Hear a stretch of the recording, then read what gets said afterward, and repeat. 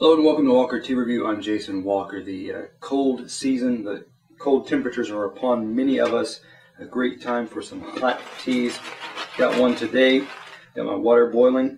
Got my equipment ready here. Scooping out enough to cover the bottom, say, inch diameter of my 3-ounce Gaiwan. Drop the leaf so that one goes in there too.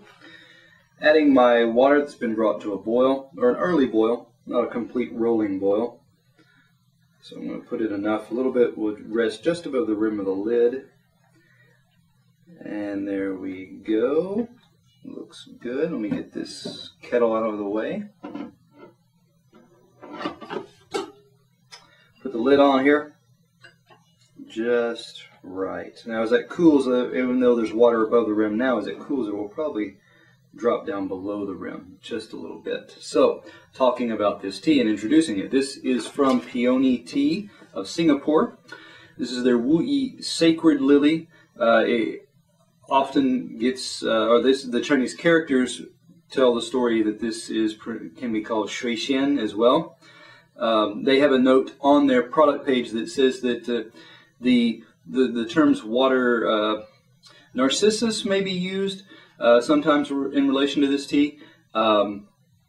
Water immortal, water fairy, and the product page says that Chinese folklore mythology doesn't really have a lot of water immortals or necessarily water fairies that compose it, and that more likely this is talking about the narcissus, and there may be some aromatic characteristics. We'll look at that to see if there's any associations with narcissus and this particular Wulong. So this one, 10 grams, a sample size, available for 9.5 Singapore dollars on the Peony website.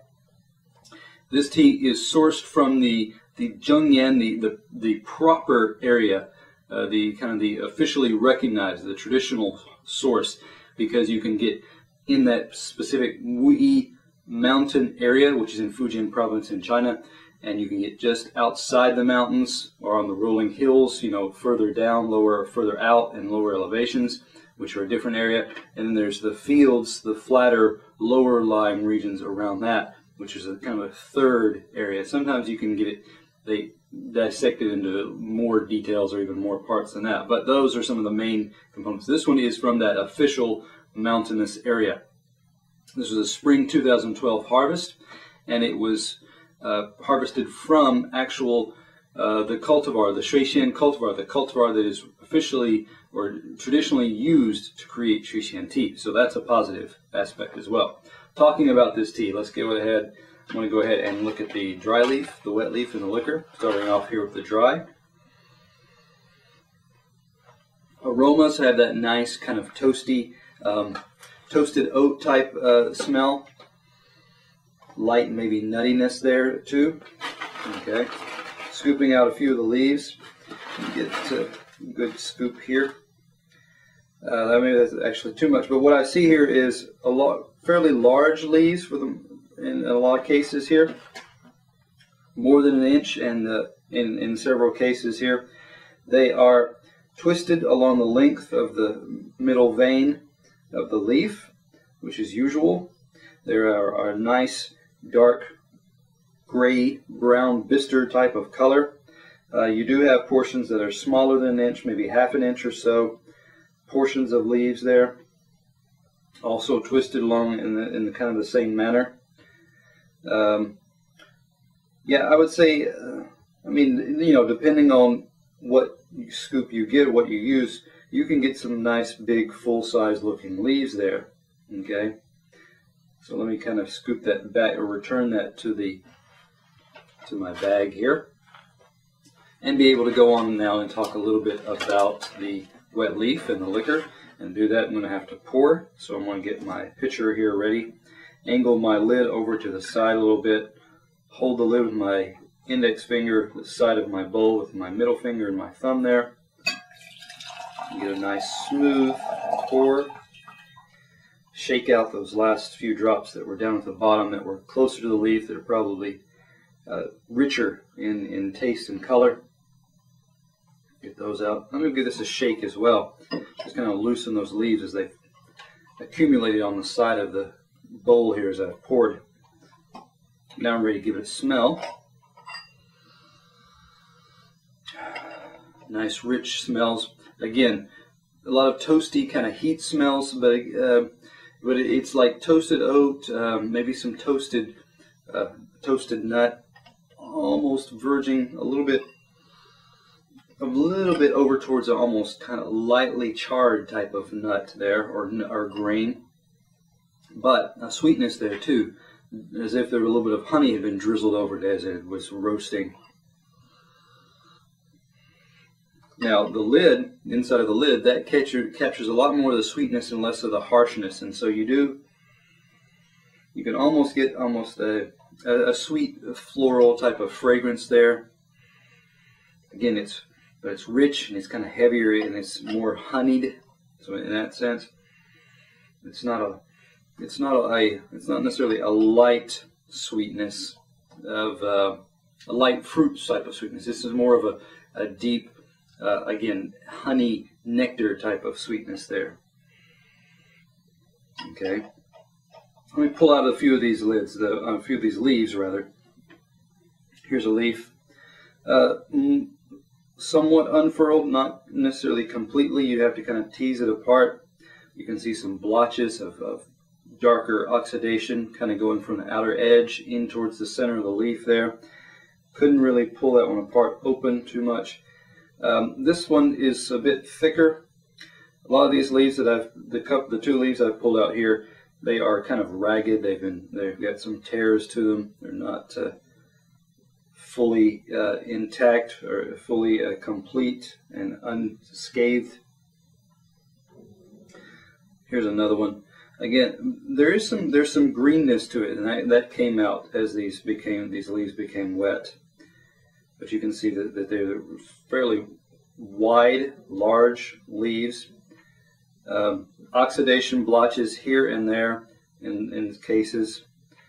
A lot more oxidation along the edges, and that oxidation is allowed to kind of move further deeper into the middle of the leaf than some other Wulongs. Let me pull out just one more. I mean, you get a variety, you get a range of thicknesses. For example, this leaf that I just pulled here does feel a bit thicker, a bit coarser, like it's a bit of a more mature leaf. Thickness can determine, sometimes leaves get pulled apart into different grades. The tender, younger ones become, for example, a higher grade, better grade than some of the older, thicker leaves. And so that grading process and which leaves get put together to determine to be part of a grade can be a factor as well. Looking at this liquor though, let me give that a swirl here. Hold that up to the light. It's got a nice brownish, rust, well, more towards a brown on the rust than rust really. It's got a nice warm, almost kind of a very dark, looking at a big jar of honey, not being able to see the light directly through it, but looking down at the honey, you get this kind of brown color that you see here, almost of a yellowish brown there. Let me give it a pour here. Again, a combination of that honey type of note with the toasted grain type of sweetness there. Looks nice in the cup here as well. I mean, it's got a nice sheen to it, not dull or murky. So I'm going to give it a taste now.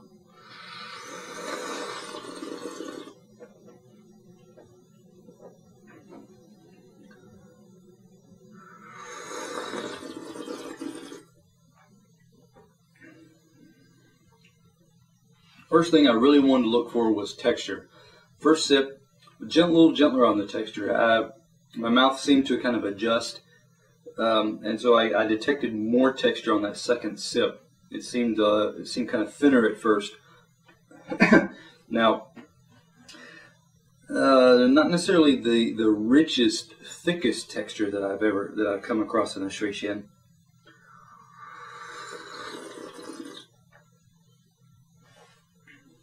but still has those kind of toasted grain components in the aroma and taste. A light sweetness that sits on the tongue, sits kind of in the middle of the tongue, and especially in the aftertaste, I'm still getting some of that grainy, that toasted grain element. I'm getting a kind of a syrupy, sweet syrupy thickness starting to just kind of resonate on the top and middle of my tongue, and it's just creating this. It's kind of almost radiating out into this thick, syrupy type feel throughout the rest of my mouth. And so that's a positive. It's a nice, rich bodied type of component there in the aftertaste. So that's pleasant. Makes it feel just kind of jammy, sweet type of experience.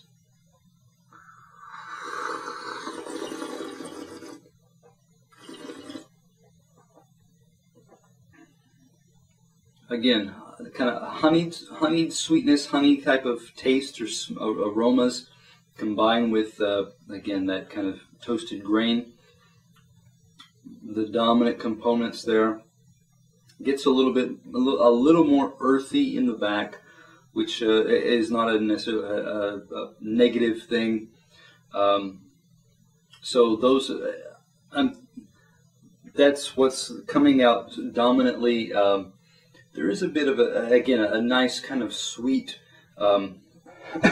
freshly tilled earth type of aroma that's traveling in this, and again, that's a positive. It smells, it just smells wholesome in that sense. So, looking at this tea as a whole, the components here, that pretty good strength in the aftertaste. That's a driving component here.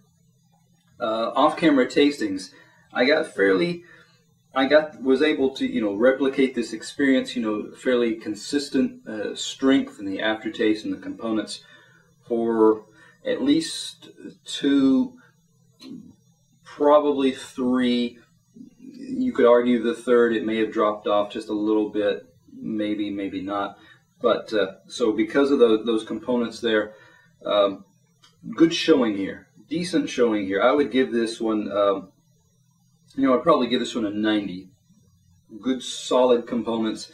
Maybe not the most outstanding out there, but like I said, plenty to reward you with. So, come back to Walker Tea Review to find those rewards that you're looking for, those ones that you're going to look for next in your future teas as well.